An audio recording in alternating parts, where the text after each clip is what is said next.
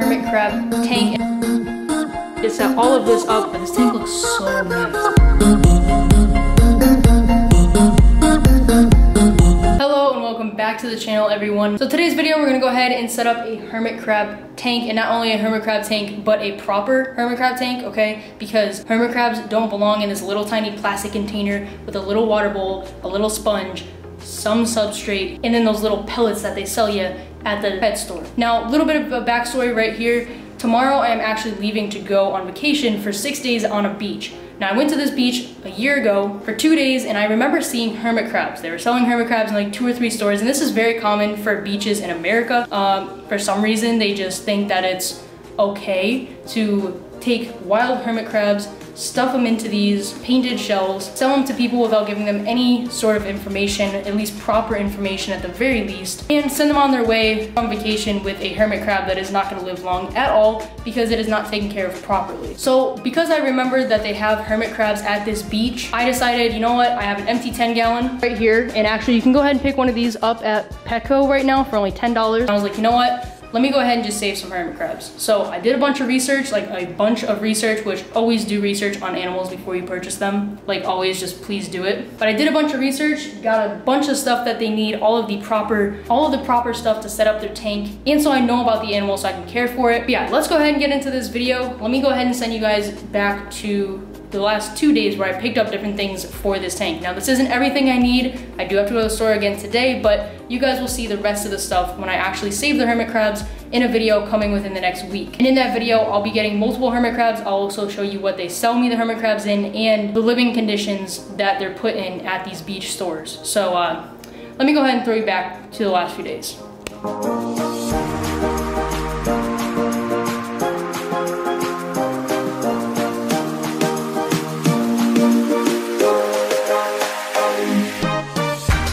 We definitely need a few things from here, so let's pick out some stuff and get it. Now we don't need this though because I'll show you guys when we get back. Huh? Hermit crab cakes? Nah, man. That does not look like the cake that I eat.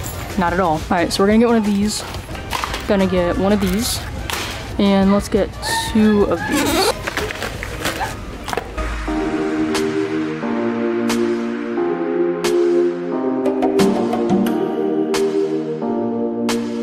Alright, so this is everything that I bought right here, so let's go ahead and just set up the tank. Let's get started. I apologize, my face is gonna be like really red because it's really hot and I'm gonna look like a tomato, so that's fun. Alright, so first thing that you're going to need is a glass aquarium. Now, one thing I wasn't able to get was a screen top, but I will be getting that before putting them in here because if you have stuff for them to climb on, which they obviously need, they can easily just escape. Now for substrate, and this is why you always have to ask if you can do a price match. So on PETCO's website, if you guys go on PETCO, you search Eco Earth, all right, that's the stuff, Eco Earth. They actually have the 24-quart bag for $11.99 and the 8-quart bag for $11.99. So this stuff, this bag, this 24-quart bag, usually goes for around $20. I got this whole bag for $11.99 at Pet Supermarket, Pet Supplies Plus, whatever the heck it's called, some pet store, and they price matched it. So always ask if you can price match. Now to mix with the Eco Earth, you want sand, you can use play sand, anything that's natural, doesn't have chemicals or dyes. Hermit crabs need both freshwater and saltwater, and to make the saltwater, it's getting brighter in here.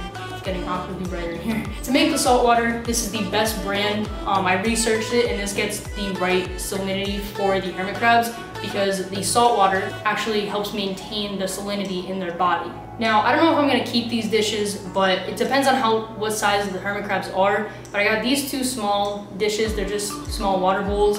These were 98 cents at Walmart, but like I said, not sure I'm gonna keep them. Basically, the hermit crab just needs to be able to go into the water and submerge itself. Also, hermit crabs need extra shells in their tank, and now the paint on the shells that you're probably gonna buy on the hermit crab, do not try and remove your hermit crab from that shell. It can rip their body in half, and it's just not good at all. So make sure you don't try and do that. Just provide them with extra shells, natural shells, without paint. And this way here, they're not toxic to them and they can pick their own shell. That's what they like to do. Now, the other thing to keep in mind is that, you know, with fish, how like live plants are better? Well, hermit crabs will eat them. So artificial plants it is. I picked up 2 of these. These are 12 inches. They have suction cups on them. This is just to start, see how it looks, but I think this is gonna be pretty good. It'll spread out pretty nicely. Now also, that's the biggest thing with hermit crabs is being able to climb. That's how they play, that's how they keep busy and get exercise and everything. So they need stuff to climb on. The more stuff you have, the better. So some of the things I picked up for them to climb on, just to start, are obviously the plants. I also got this, it's pretty large. It's a lizard lounge, and this is made out of, I think, like straw or something like that.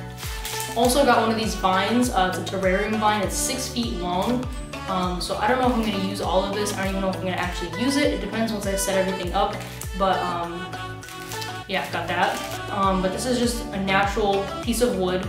Pretty easy for them to climb on. My favorite thing is this little ladder. So I have an idea to do with this ladder and this, if you can put 2 and 2 together. But I'm sure they're gonna love to climb on this. Plus these pegs are pretty small, so we should be able to use their claws and get up. That is everything. Let's go ahead and actually set up this tank. All right, so first thing we need is the tank. There's that. I'll leave some information down below on everything about hermit crabs. Next up, we gotta pour in our substrate, so we're gonna go ahead and mix Eco Earth right here with some sand. Once it's mixed together, gonna add a little bit of water, stir it all around, and it should be pretty much the consistency of something you would make a sandcastle with. Let's do that.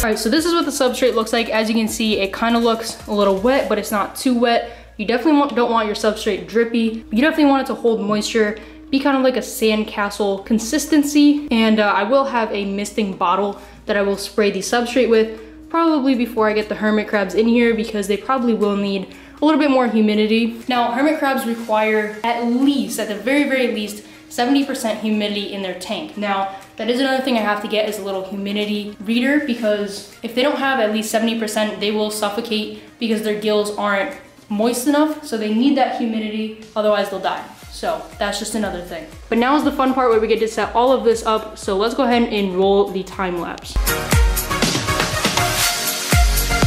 All right, so this is only the first decoration, but as you guys can see, it's very sturdy. I can definitely pull on it a lot, so you know, they're not gonna break it. But this will kind of give them like a second floor in the tank, which will be pretty cool. So I'm just gonna tie these a little tighter and start getting the other stuff in. All right, now the next thing I wanna do is go ahead and get this plant in here. So I'm thinking this one will probably be like somewhere over this, and then the other one will be in the other corner, because they definitely need room to run around. So let's go ahead and get the plants in here.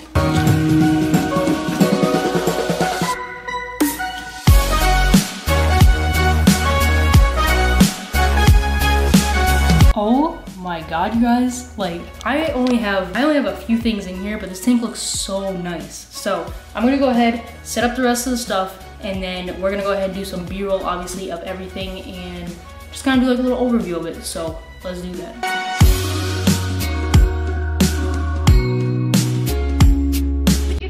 This thing looks absolutely amazing. So let's go ahead and roll the B-roll.